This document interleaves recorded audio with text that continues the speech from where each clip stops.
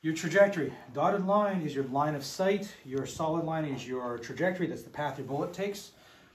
We have your near zero, your far zero, your apex, and your max point blank range, the limit of your point blank range. We have your muzzle, your muzzle's down here. This is your eye. And then between the muzzle and your eye, we're gonna have a mechanical difference in height between your barrel and your sights. We call this sight over bore distance, sight over bore, okay? So at this distance, we're gonna call this your max ordinate height. So this is basic terminology for ballistics. Now this study is called external ballistics, meaning what are the bullets doing in the air? Bullets being a debauchery of the French word bailler, which really means small balls. So this is the study, the science of small balls, okay? Externally flying in the air. When we are working carbine or normal rifle like material, we're learning the science and the martial science of normal rifle craft or carbine craft. We're gonna do something known as a BZO, also known as a battle sight zero, a battle zero. And when we BZO, it's an action, it's a procedure we need to take. We're calibrating the rifle. You have to understand how the rifle's calibrated. Rifles are really easy to use as long as they're properly calibrated.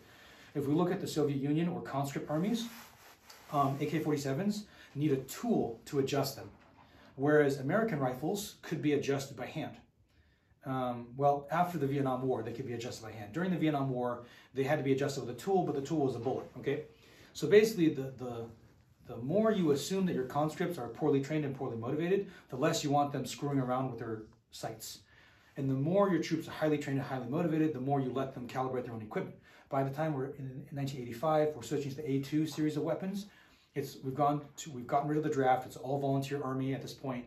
And you know, it's a peacetime army. We're doing a lot of shooting competitions. We're spending a lot of time in training.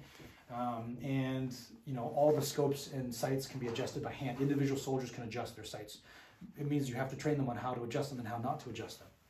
But you guys need to learn the process of zeroing your rifle, and this is called a battle zero or battle sight zero that we're going to be doing today.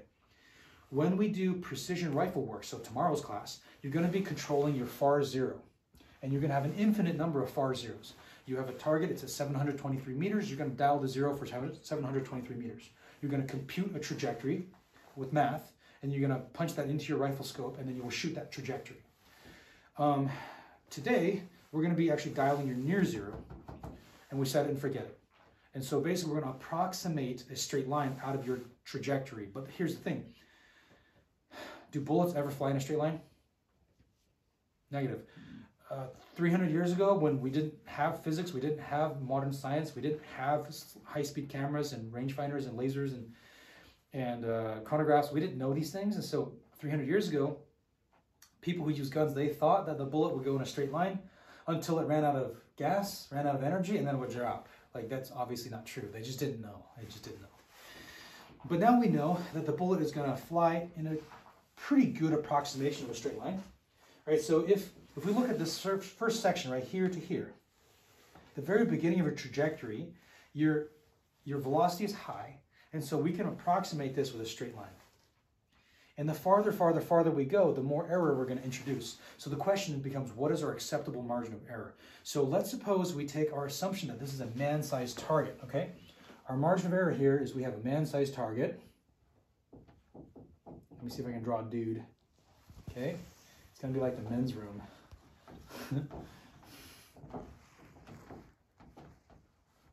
Cool, we have our dude. Now let's suppose the maximum limit of your point blank range is 350 meters, which is typical for the US Army Zero, something like that. And you're at a distance of 250 meters. Are you going to hit him? No. Well, look at the solid blue line. Solid blue line says, yes, you are going to hit him, but where are you going to hit him? You're going to hit high. You're going to hit him relatively high up in the chest, but that's okay. It's acceptable. You're going to hit him, right? And you're aiming relatively low in his body, but you're going to hit him relatively high. That's fine. That's not a big deal. If you move this same dude over here, are you going to hit him at the limit of your point blank range? Yeah. The answer is yeah, you're going to hit him, but where are you going to hit him? Low. You'll hit him low, okay? So now what if he's right here at 25 meters where you zero? Are you going to hit him? Exactly. The answer is yes, we hit him exactly. And if we're at your far zero, are we going to hit him? The answer is yes, we're going to hit him exactly where we want to hit them. Okay, so then the question comes down to what is your acceptable margin of error? For urban fighting, self-defense in and around the home or city environment, if we're talking about fighting in urban spaces, a 200 meter zero is pretty good, or 200 yard zero is pretty good. For AR-15s, that corresponds with approximately 50 yard, 200 meter zero for most AR-15s, most AR-15 barrel lengths, most atmospheric and temperature conditions, and most bullets. This is an approximation, okay? Because we're going to control for 50 yard zero, and we're going to approximate for 200 meters zero. But what does this mean?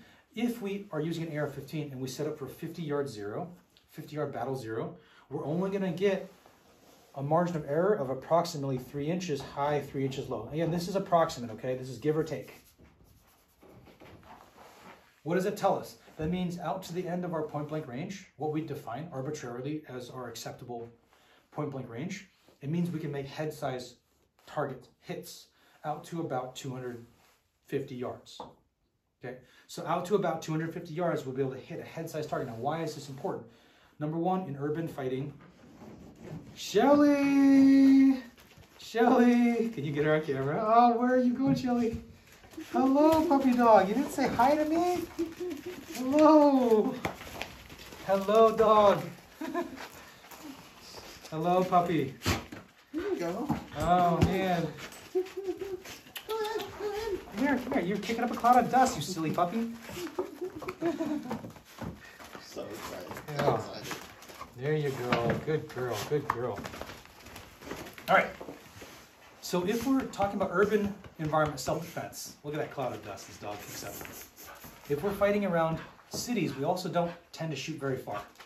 And also, our adversary tends to be taking cover around doorways, rooftops, alleyways, windows. Does that make sense? So your target doesn't present himself, because in the urban environment, there's a lot of things to hide behind. So we need to be able to make a more precise, closer range shot. So if you're going to set up your weapon for urban fighting or general purpose self-defense in urban areas, a 50 yard zero may be effective. And if we look at some of the pictures that are coming out of Ukraine currently, we'll see these soldiers that have their weapons set to 200 meter zeros. Why? Because their trainers probably told them that for urban fighting, for self-defense in urban cities, they're going to set to 200 meters because they're going to be closer engagement range. Now, if we're going to fight in the battlefield, like if we look at the traditional Cold War type of fighting, they would zero for farther distances. Here's the irony. If we're going to zero for a farther distance, we have to BZO for a closer distance. Does that make sense? If we bring in our near zero distance, we're going to launch the bullet up at a higher angle, up in the air. And as those bullets go up in the angle, they're going to go farther before they cross over again. Okay, so let's suppose that this is a 25 meter zero, which is your Army zero for M16s and M4.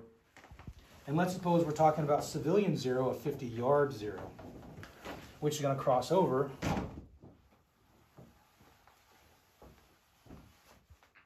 Let's call it 200 meters. See what I'm saying? The same trajectory, but we're going to use less of it. We're going to approximate it more as a straight line, and it's going to give us less of a margin of error. So to give you an example, let's assume that this right here is our point blank range. Cut it off at 250 yards.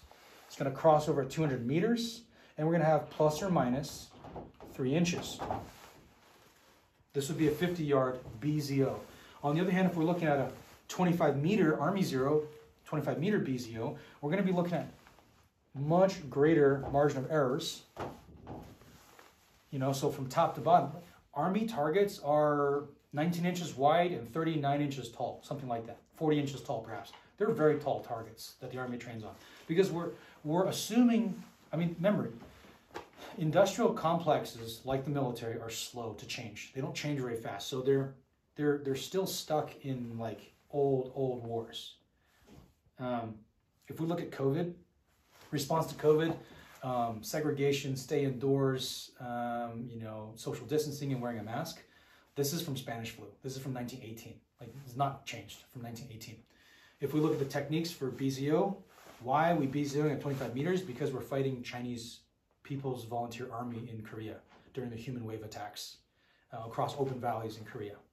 So, like, they're still stuck in 1950s. the way the Army zeros. I'm not saying it's wrong. I'm saying you have to think, what is your purpose when you're setting up your zeroing technique? Does that make sense? If we're setting up for close urban fighting, we might zero for 50 yards. If we're setting for fighting in the battlefield, we might zero at 25 meters. For you guys, it's up to you to make a decision.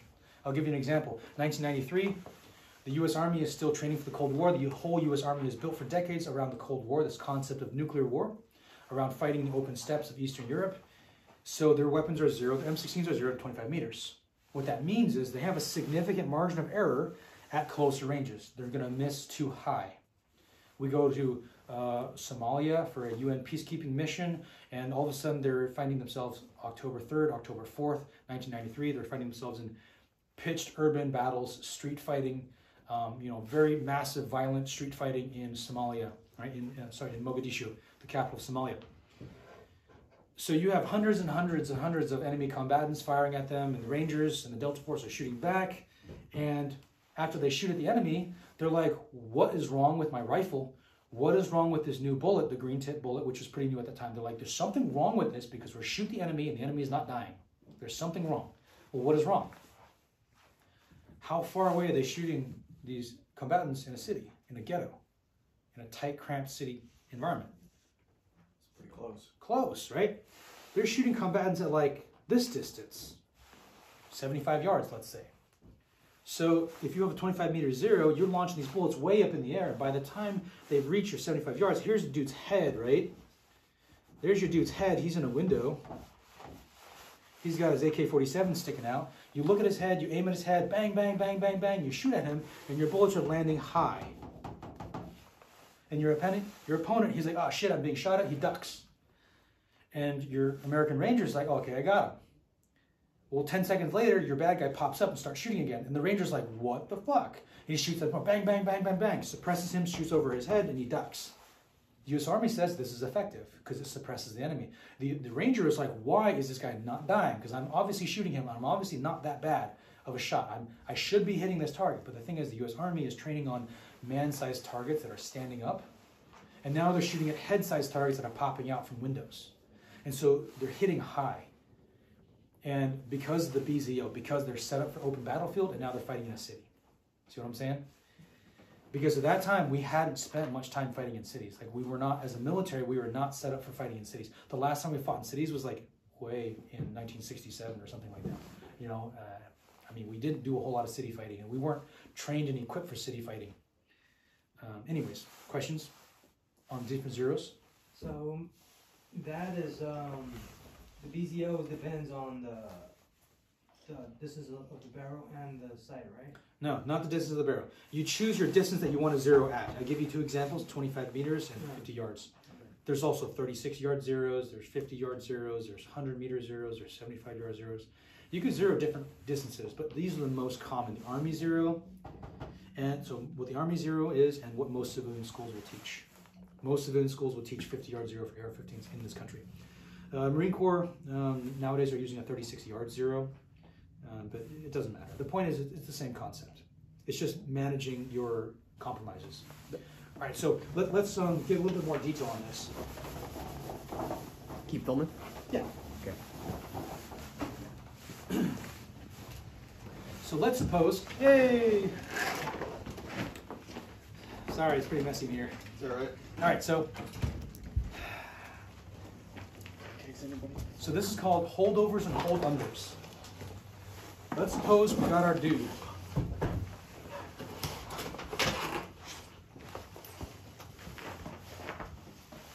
All right, here's your boogeyman.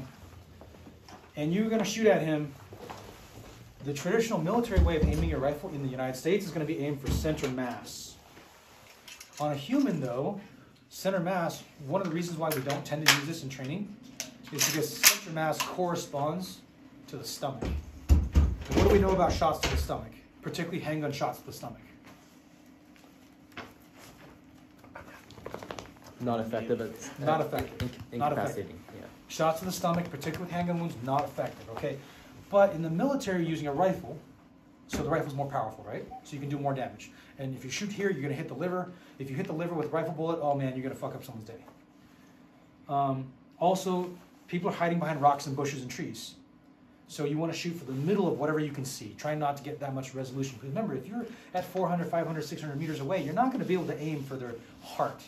So in the context of rifle gunfighting, the normal place we start aiming is called center mass. But for self-defense work with a pistol, particularly with a pistol, we're going to aim center chest. So if we're doing CQB work, close quarter battle work, and if your opponent is not wearing armor, we're going to aim center chest.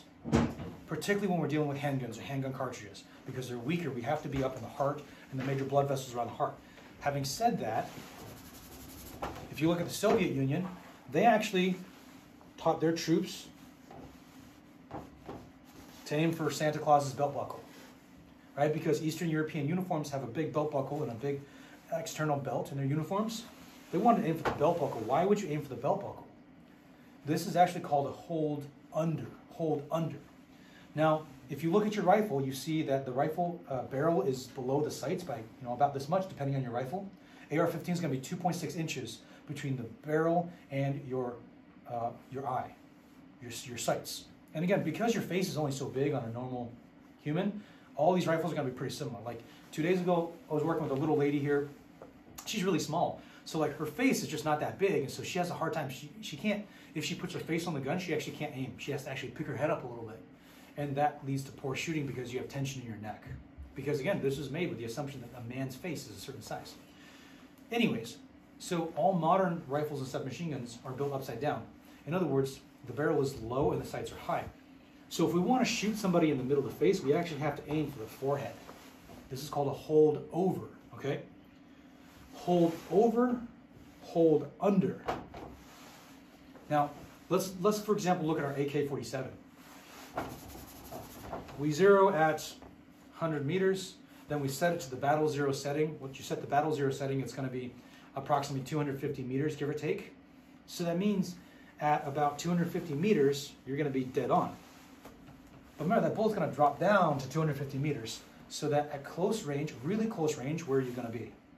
If you shoot them at like 20 meters, where are you going to be hitting? If you aim for the belt buckle. But low. No, you'll hit the belt buckle, right? Because think about the trajectory. We got to cross over, then we're going to go up, and then we'll come back down. So at 20 meters, give or take, we're going to hit the belt buckle if we aim at the belt buckle. At 250 meters, we're also going to hit the belt buckle. And as we start working our way in on the trajectory, then we're going to hit higher, higher, higher. So it's going to apex up here in the middle. So you can just conceptually approximate this. Your apex is going to be roughly, hey Chong, can you hold on to that? Chong, hold on, we're filming. So if you approximate 60% of your distance, this is going to be where your apex is, roughly. So let's suppose that we're shooting a distance of 250 yards, sorry, 250 meters. Where is 60% of that? 210? Oh. 150? Half would be 125 meters, a little bit more than half, about 140, 150 meters, right? So about 150 meters, you're going to be super high. And then as you go towards from 150 meters, 200 meters, it's going to be 200 meters is going to be like here, 250 meters is back there.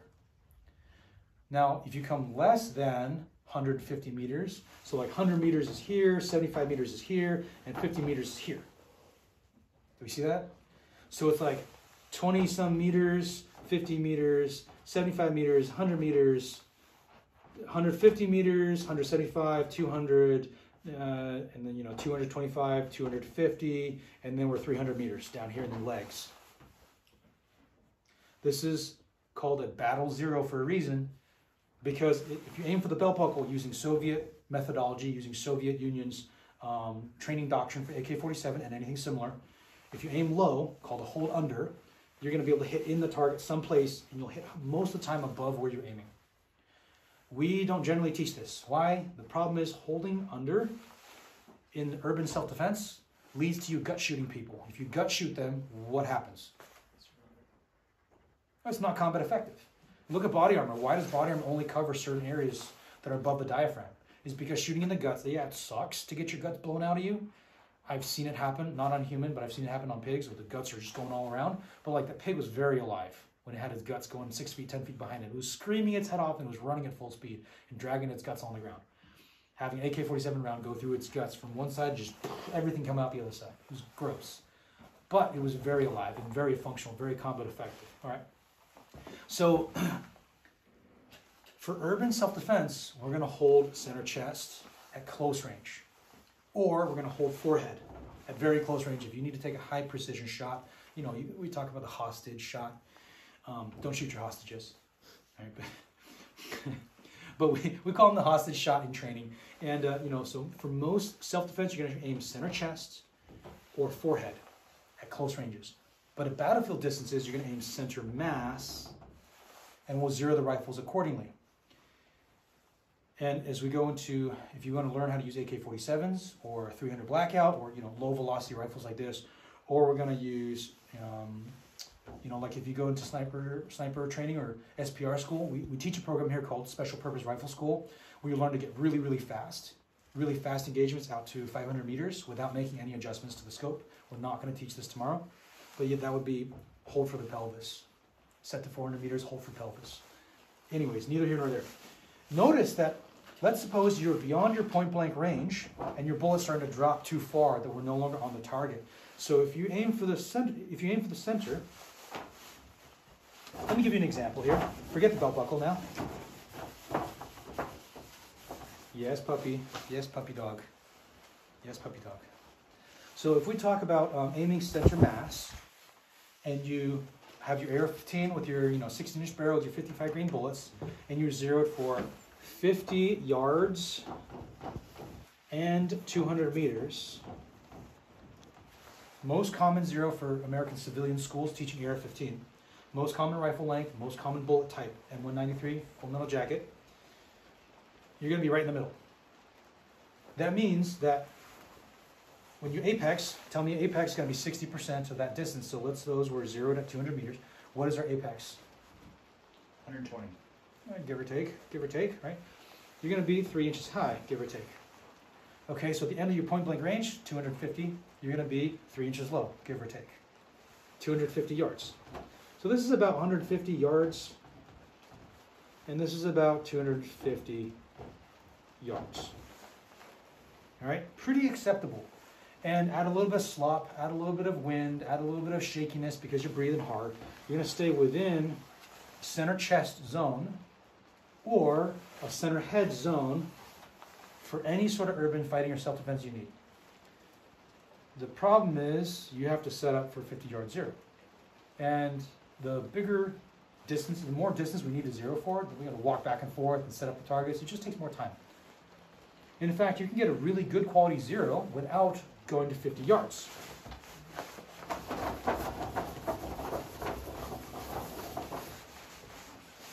So, if we look at this trajectory,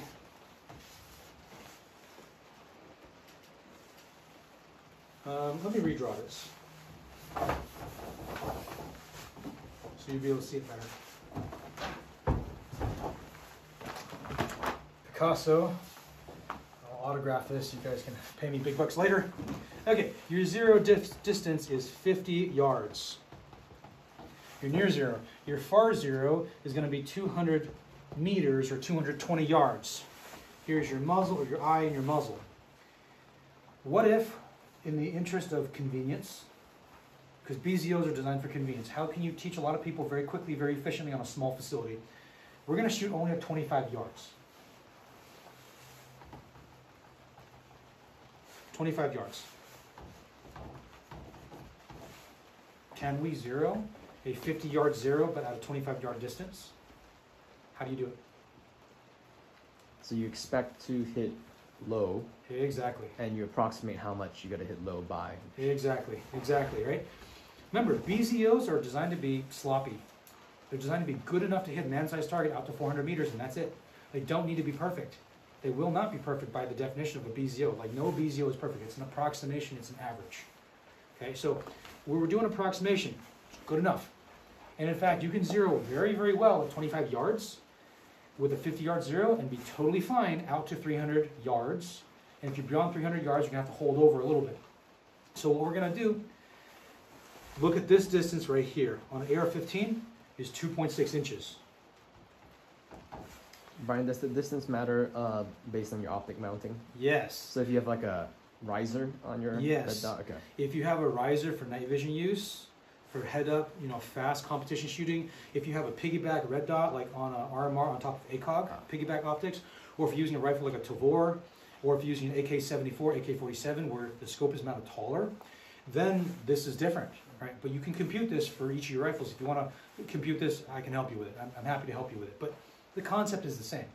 So anyways, if we have a 2.6 inch height over bore distance, and we're going to be dead center, point of aim equals point of impact at 50 yards, then at 25 yards, we're going to be low. Do we see this line right here? This is where we're looking and aiming. This is where we're hitting.